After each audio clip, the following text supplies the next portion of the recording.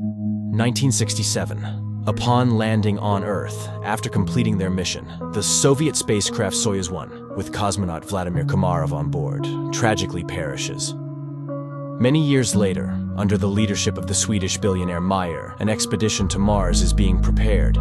After 10 months, the crew of the spaceship Ulysses reaches the Red Planet. The captain informs the team that they have received permission to land and asks the ship's AI, named Irene, to verify everything required for a soft landing.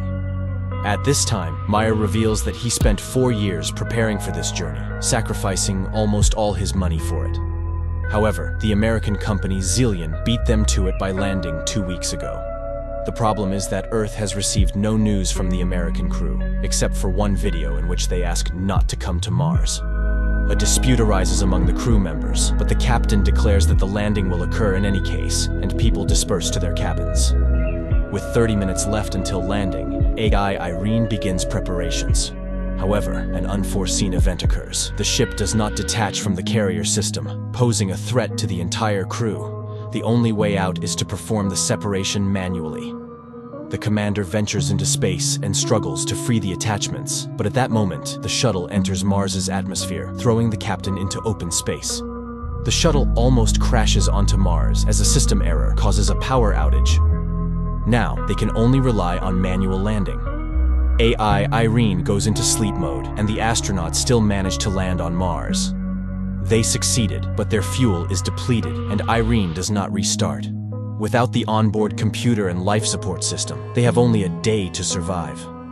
Alessandra mourns her deceased husband when she sees a figure in a spacesuit through the window.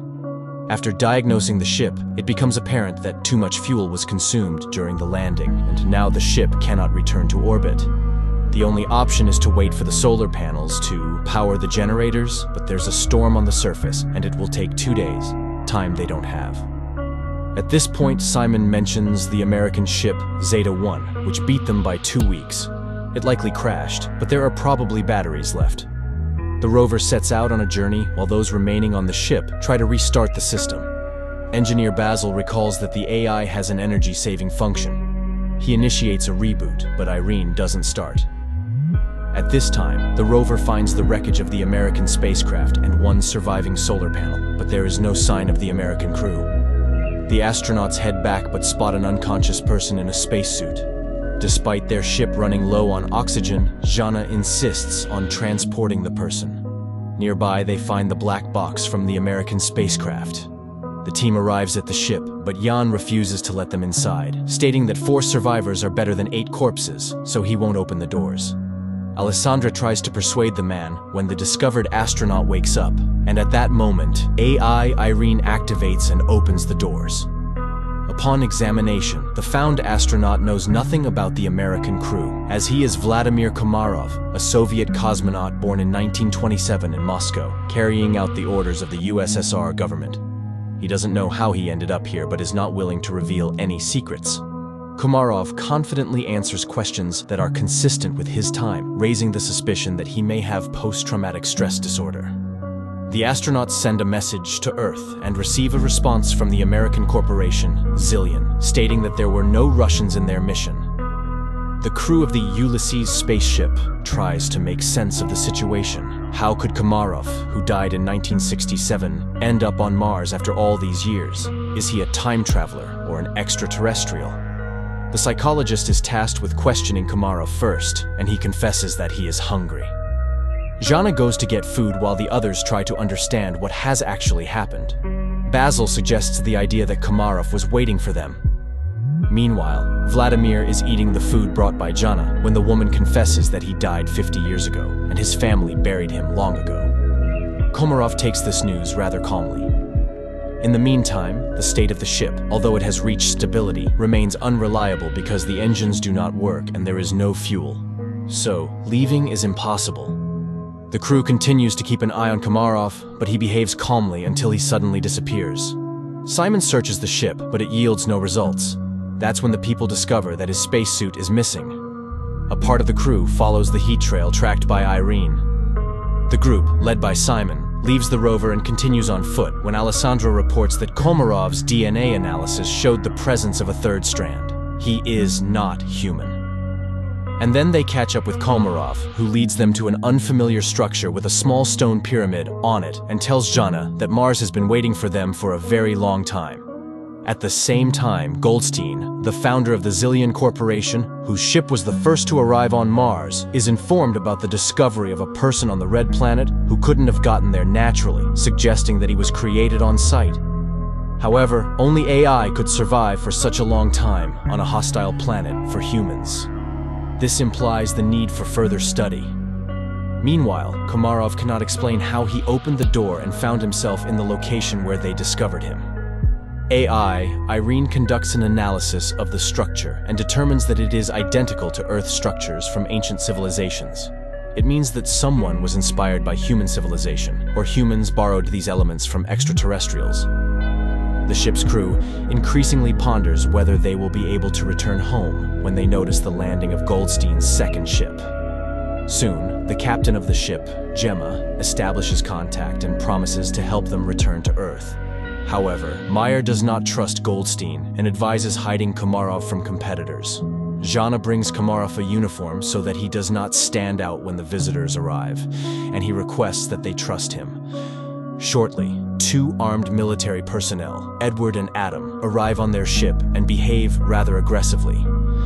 Edward demands that they hand over the black box from the Zeta-1 ship and, not hearing agreement, orders his partner to search the ship.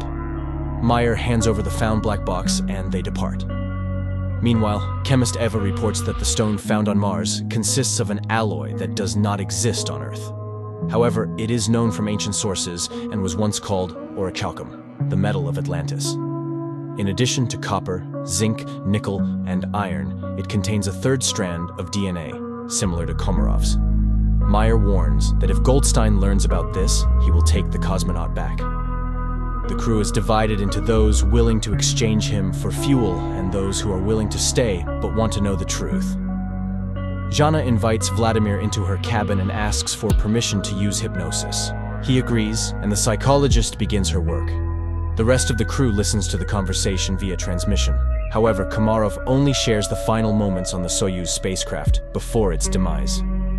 During this time, Gemma and Alan arrive on the ship and apologize for the actions of the military, and express their readiness to help fix all the malfunctions.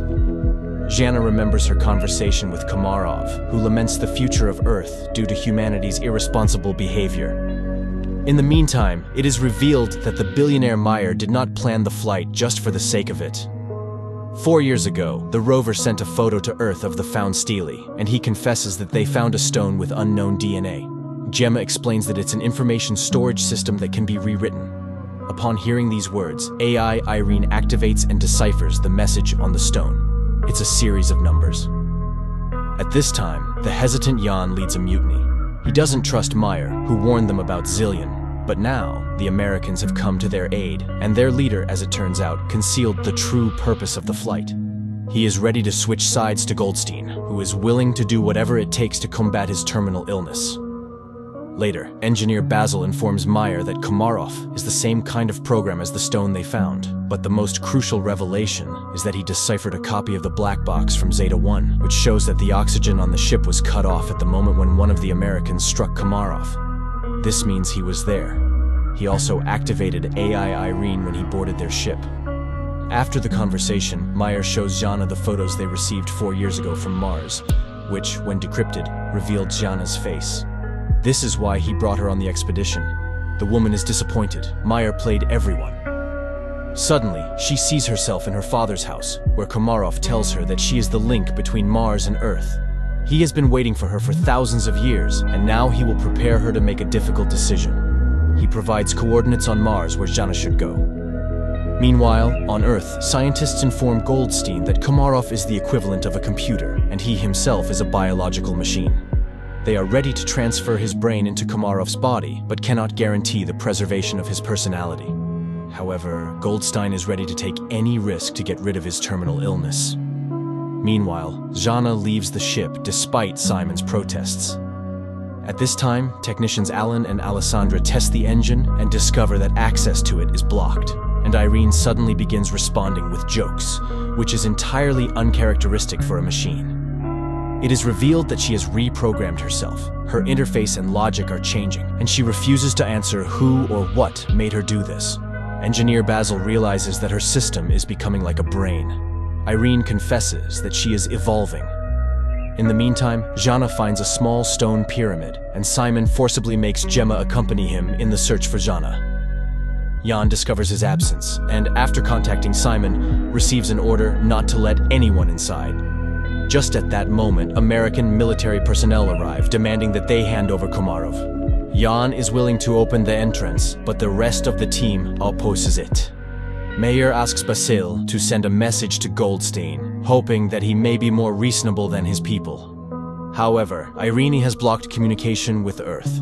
The engineer realizes that radical measures will have to be taken, but Jan still opens the doors and the military personnel enter. Basil begins to reboot Irene just as the Americans find Komarov, but then the lights go out and the astronaut disappears. Meanwhile, Jana, stumbling, falls from a hill. She regains consciousness but discovers that her leg is trapped between rocks and she cannot free herself. At this moment, the enraged military officer demands that the crew explain where Komarov went. He begins to beat people, demanding to summon the captain. Desperate, Jana screams, "Is her destiny to die in a pit on Mars?" But she is found by Simon and Gemma. Alessandra notices an approaching storm. The military officer is preparing to leave the Ulysses ship, leaving the people in danger.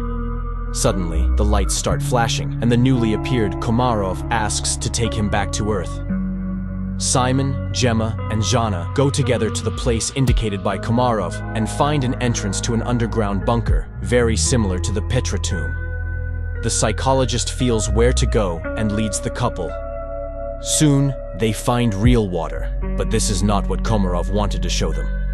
Meanwhile, on Earth, Goldstein tells the nurse a story about the study of Mars. People were searching for green men, but it's all much simpler. He tells the story of the loyal dog Hachiko and compares Komarov to him, who was created by someone 100,000 years ago and left on Mars, where he faithfully waited for his owner to this day. At this time, on Mars, the astronauts find a wall made of human bones and realize that they are not the first people on this planet.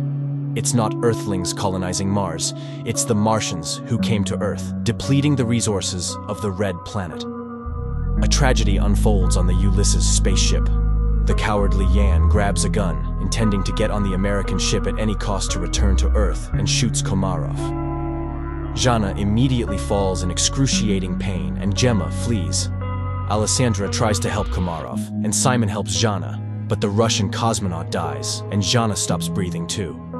Then Simon removes his helmet and, surprised by the presence of air in the cave, performs artificial respiration on her. The girl regains consciousness. Gemma walks toward the Ulysses ship when she's informed of Komarov's death and the approaching storm.